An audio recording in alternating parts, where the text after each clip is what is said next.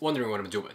I was posting the trailer of the video I've just posted, like this. So today, I'm going to show you guys how to make this vertical video for Instagram. Very easy. Intro.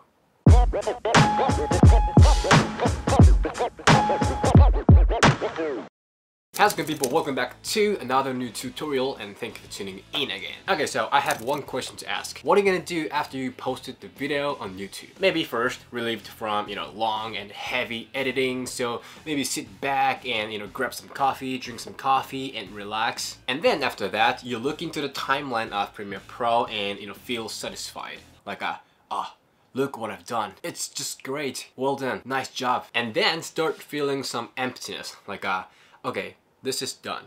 This video is done. But I think I still have something to do. Okay, I worked so hard on this video, but is this it? What about boosting this video on Instagram? Okay, let's make some kind of trailer. So make the short version of this video and post it on Instagram. But something different.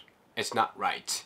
The smartphone is vertical, but this video is horizontal. Exactly. If you want to post your video on Instagram, you want to make it vertical because, phone is also vertical. So to do that, you can maximize your video for Instagram. Okay, so look at this. Now I finished editing and waiting for this video posted, but don't waste this time. You can actually make the trailer while you are waiting for this video posted. Okay, first you need to make another sequence. So hit the Command and N to make a new sequence and go to setting right here.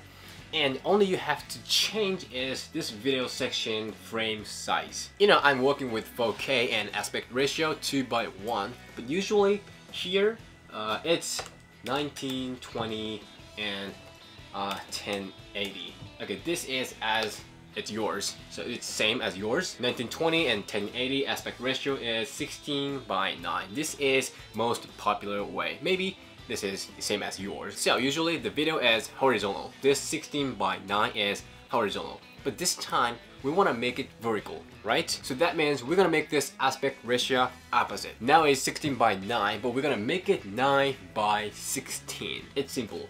Put the 1080 right here and 1920 right here, and now it's 9:16. Very simple. And the rest of them, no change. And hit the OK. Now it's vertical. That's it. Okay, one tip right here. If you want to post this video on Instagram stories, of course you can upload 1 minute long video, but it's gonna be chopped down to 4 15-second long videos. So if there is some flow and music in the video, you want to make it under 15 seconds. Personally, I do both. Sometimes it's under 15 seconds, sometimes it's over 20 seconds. But today I'm going to make it under 15 seconds. So to make it easier, find 15 second spot, which is right here, and hit the M on your keyboard to make a mark.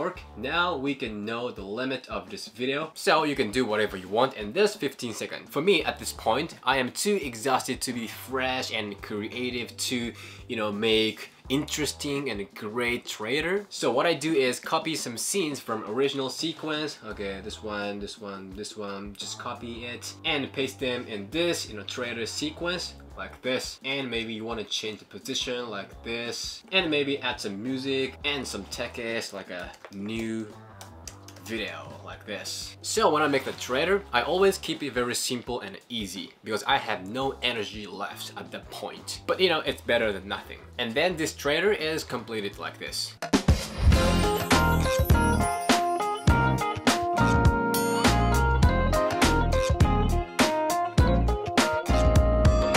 Okay, that's it. It's very simple and easy, right? It takes like less than 10 minutes. So if you haven't tried this before, just try this out, right? It's better than nothing. Make this easy and a simple trailer while you're waiting for the video posted. So if you actually make this vertical video and post it on Instagram, put the hashtag KAIG trailer so that I can find your post. It's gonna be great. It's gonna be nice.